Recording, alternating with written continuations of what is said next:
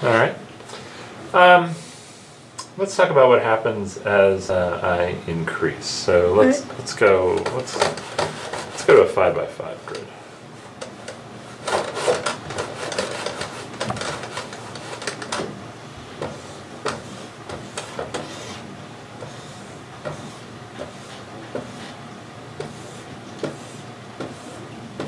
Okay, so now I would have to roll 1 through 25. 25. So I'd have to roll a 5-sided dice. Or actually a 25-sided dice, yeah. And what do you think would happen here? Like, what do you think the chances are? Do you think it's a higher chance or a lower chance of getting all the numbers being different? I think it's a much lower chance. Okay. Because you have to do 1 times 24 over 25 times 23 over 25, and then all the way down to times 1 over 25 to get the last number. Okay. It's a really low chance. All right, what would you say that probability is? Can we calculate it? So it would be 25 times 24 times 23 times 22 all the way down to 1, and then all of those would be 25 times 25 times 25, 25 times. So 25 factorial over 25 to the 25. Yeah. Okay, yeah, I'm just typing that into Mathematica.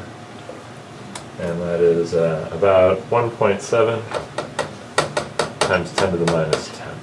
So, yes, not very likely. So, just rounding, if we did this 10 to the 10th times, it'd happen about twice.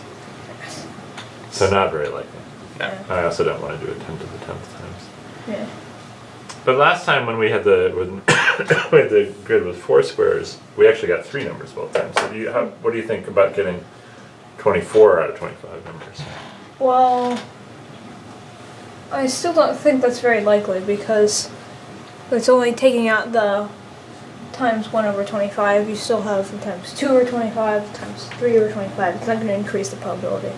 Okay. What do you think? Maybe, I think it's still going to be pretty low, but maybe there's like some, I guess, balance point where it's still pretty high that you'll get maybe most of the numbers, maybe like over half the numbers.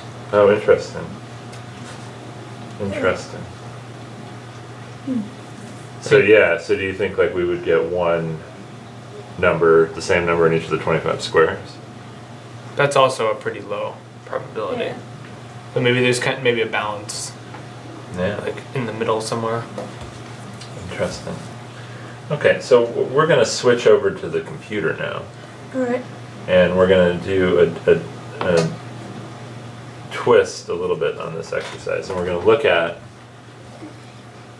We're gonna fill in our numbers, and then I'm gonna call this box 1, 2, 3, 4, 5, 6, 7, 8, 9, 10, 11, 12, like that. I'm gonna number the boxes like that.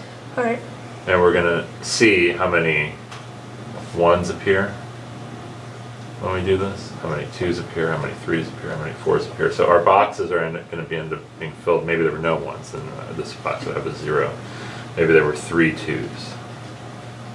Maybe there was 1 3, no 4s, etc. Oh, okay. Maybe there were 10 5s. Alright. And we're just going to look at these distributions and see what we see. Okay. Okay. Yep.